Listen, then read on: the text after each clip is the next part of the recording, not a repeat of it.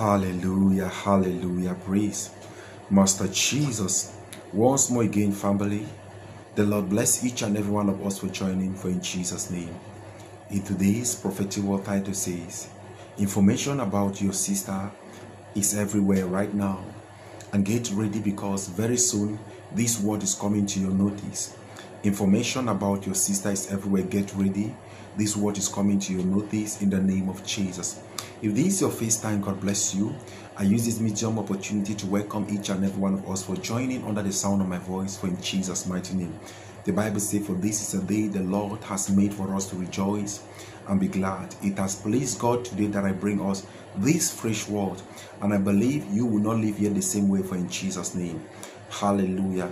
And I want to use this medium opportunity to thank my amazing family, subscriber all over the world, and may the good Lord richly bless us all, for in Jesus' mighty name. The Lord gave me this particular prophetic word for somebody, so that you will prepare your mind, prepare your heart, hallelujah, on the decision that you are going to take on this particular issue. Hallelujah. Problems can be present to you, but what God is expecting to see from you is the decision you take.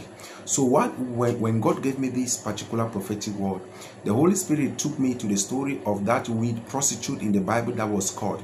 The Bible says she was caught in the act of this, in that bad act that we call immorality.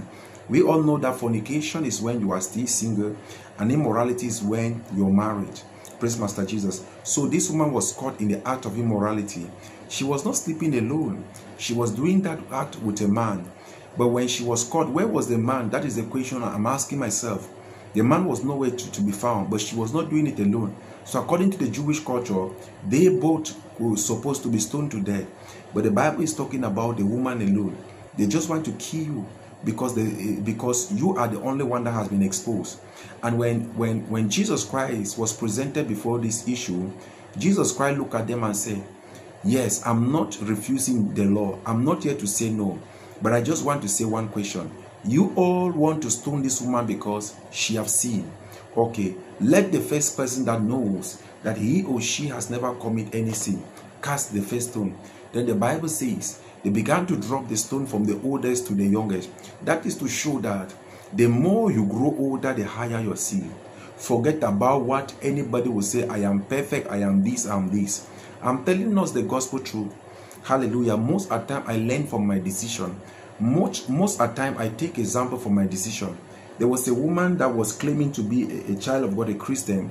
This woman was like treat everybody the same. I told this woman that one day you are going to make a mistake, and I'm going to use it to prove it to you that no matter how spiritual you claim that you are in a particular place, there are some things, that decision that you take, hallelujah, that will favor you. One day this woman was going to school with the baby to see the baby off, and the neighbor gave this woman money, like, as you're going, buy something and give it to my children so that they can eat to school. As they were going, there is something we call bread. So they bought bread mixed with sardine and bean spaghetti together. So when you go there, at time they give you, then you cut it in in the number of pieces you want. This woman took the knife, shift all the beans, shift the sardine, shift the spaghetti on one side of the long bread. I was there watching. So this woman cut it into two. If you look it from a distance, you will know that this woman has separated the bread into two, and she have given it equally to both her daughter and that other daughter. But meanwhile, what was inside was so deep. So if you just look it from outside, you say, wow, this is a good woman. But I knew what happened. Automatically, I went there. I told her, look at what you just did. I was there. I took the two bread. Look at, this is your own child, your own biological child. Look at how you have pushed all the sardine and everything. Look at this other girl. Very soon you will start claiming to do this. What I'm trying to say is that no one is perfect. Praise Master Jesus. But I'm not here to motivate us to live in sin. Praise Master Jesus. So the prophetic title says, information about your sister has been sprayed everywhere. The reason why it's being sprayed is for us, praise Master Jesus, to know how to address the issue. Have you ever been disgraced in your life?